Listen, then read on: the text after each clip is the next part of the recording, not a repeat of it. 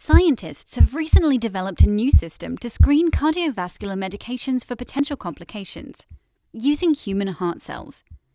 In the US, the average time to develop and release a new drug to the public is 10 to 15 years.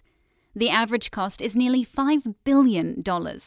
A significant amount of this time and money is put into preclinical trials, in which animal models are used to test the safety of the drugs before human trials can begin. Due to biological differences, however, these models can't fully capture the physiological properties of humans and therefore often fail to predict complications.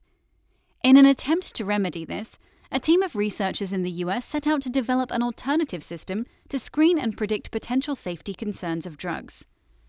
To do this, the researchers used human-induced pluripotent stem cells, cells derived from adults that have the ability to form many different types of tissues.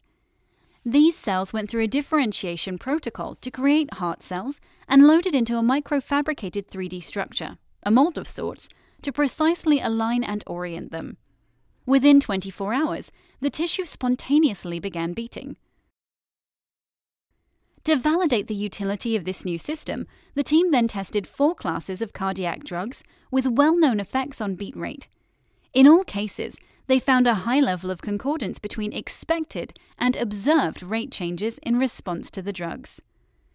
This system, which mimics both the structure and function of human heart muscle, has the potential to, one day, replace animal models and significantly improve the ability of clinicians to test the efficacy and toxicity of new drugs, reducing both the time and cost associated with their development.